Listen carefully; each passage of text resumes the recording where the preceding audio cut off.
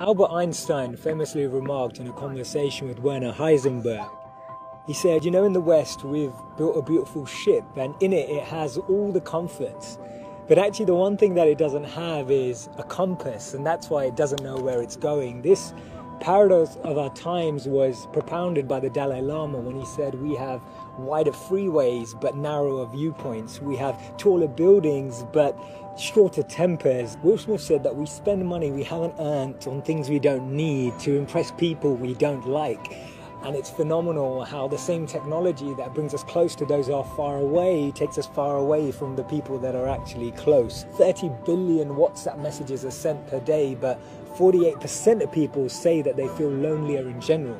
The paradox of our times is that we have more degrees but less sense, more knowledge but less judgment, more experts but less solutions. It was Martin Luther King who said that the irony of our times is that we have guided missiles but misguided men. Have you ever found it perplexing that we've been all the way to the moon and back, but we struggle to start a conversation across the road or across the train? And it's amazing that Bill Gates was known as the top earner in 2015 with a wealth of 79.2 billion, but 1 in 4 CEOs claim to be struggling from depression. Do we actually thrive off this paradox? Is it that this paradox actually makes the media interesting? It's what makes journalism interesting. It's what makes politics interesting. It's what makes television interesting. Is this paradox actually what we feed off and what we live off and what we talk about and discuss in our circles? Doesn't it seem that we've tried to clean the air but polluted our soul? We've split the atom but not our prejudice, and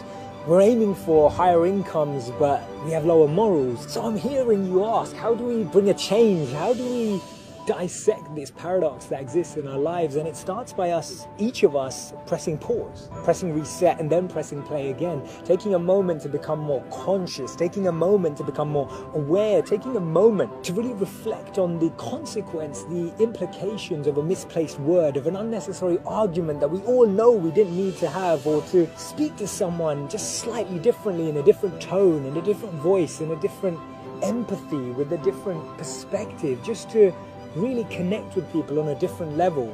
This thinking out loud started from Albert Einstein, and I'll track back to him when he actually said that the problems we have today can't be solved with the same thinking we used when we once created them. So actually we need to research alternative teachings. We need to dig into those ancient books of wisdom. We need to go back to understanding if there's anything written in those creased pages of time that can actually reveal more knowledge and more wisdom of how we can transform our experience of life today. Otherwise, this paradox means that every step forward we take, we're taking 3 backwards every time.